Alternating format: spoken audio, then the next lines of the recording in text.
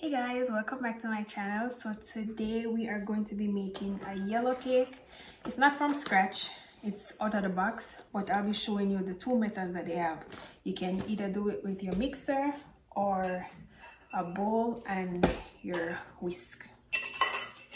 What you will need is 1 cup of water, half cup of oil, and 3 eggs. So now we're gonna add our cake mix to the bowl. We're going to add our oil and also our water. Then we're going to gradually add our eggs. You're going to add it one at a time. Now break your eggs in your container one at a time so that if an egg is bad, you won't have all your eggs in one container. Alright. So now we're going to mix on low speed. So you want to mix until all the ingredients are combined and the batter is smooth. Already greased my baking pan and I lined it with parchment paper. So now that the batter is ready, I'm going to pour it in. Now you're going to add your batter to your cake pan. And after the batter is in your cake pan, you're just going to tap it lightly just to get all the air bubbles out of the batter. That is it. Now we're going to move on to mixing our cake mix with our wire whisk. So the same procedure you're gonna do with the wire whisk. You're gonna add your cake mix to your mixing bowl. You're gonna add your oil, your water, and your eggs. You're just not gonna be using the mixer. Crack your eggs one at a time.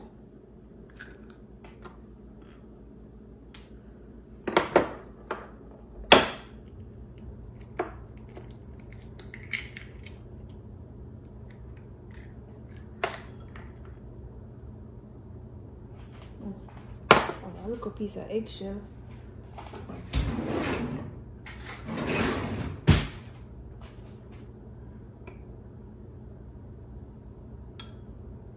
Can't get that in the cake. Right. So that's the reason why I cracked the eggs not in the mixture but in a separate bowl, because just now I had a piece of eggshell, and if I had cracked it in the cake mixture, the eggshell would have get inside the cake, and you don't want that.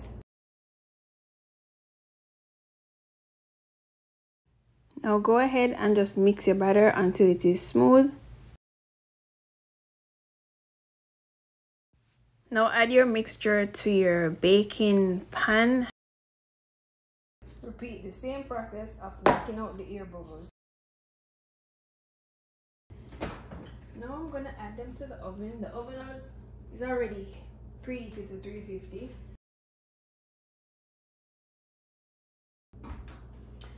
So we're gonna bake these for 25 to 30 minutes, or until a toothpick is sticked in the center and it is clean.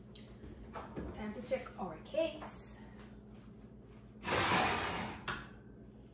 Alright, so from me take this one up, we can realize that it's still a little wet, so it's not ready.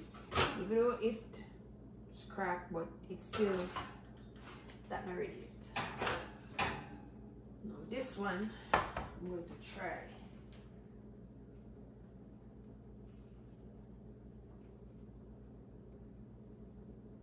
And this one can still stay in for a few more minutes. Let me actually check this.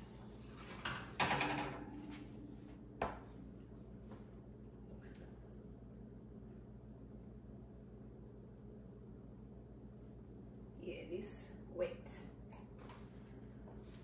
So these cakes have been in here for 36 minutes and they're not ready. So I'm gonna give them another 5 minutes and then check them again. So I noticed something with the cakes. This is the one that I mixed with the mixer, and it kind of have a little rising to it, like it rise up somewhat. And then this is the one that I mixed by hand. Nice and flat, I would say. But, you know, you have a little sink right there, but nothing major. I'm gonna let these cool before I frost them. I am going to frost one of these cakes. The other one, I'm gonna freeze it. But for this one, I'm going to remove it from the pan. And this is the one that I mixed in the mixer, so it has like a little hill. So I am going to level that off. Here. All right, so now we gonna level off our cake. So my phone died, so I wasn't able to show you guys while I was doing these rosettes on the cake, but this was my first time doing a cake like this, decorating a cake I should say, and it did not turn out bad. The next time I do a cake at home, I will show you guys how it came out. Once again, if you like this video, don't forget to like, share, and subscribe. And as always, thank you guys for watching. Bye.